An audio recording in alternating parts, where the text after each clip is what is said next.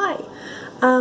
Right, so rather than doing a not review today, I was just going to talk about an author which is one of my favourite authors from when I was a kid, and I've recently discovered that she actually writes adults books, or wrote adults books as well. So you may have heard of the Moomintrolls because they've been experiencing a bit of a resurgence at the moment.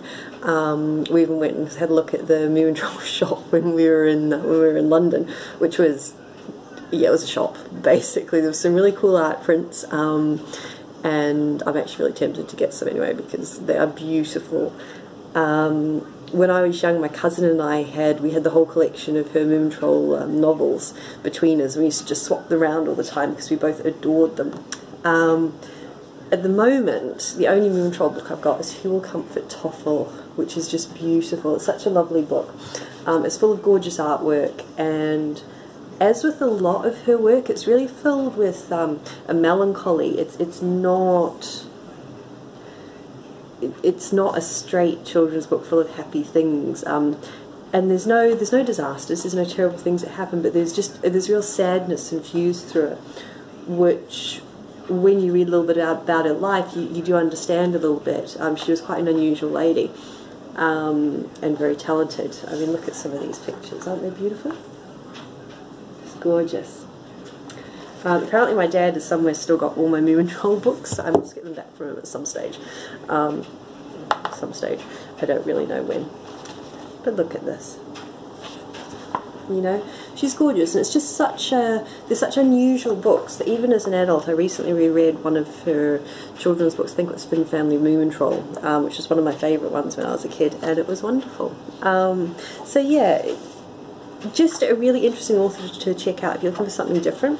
I do have a couple of her adults books as well, and it's something that I do kind of notice with a lot of Nordic writers. She was Norwegian? Hang on, let me check. It doesn't actually say. I think she was Norwegian. Swedish. Sorry.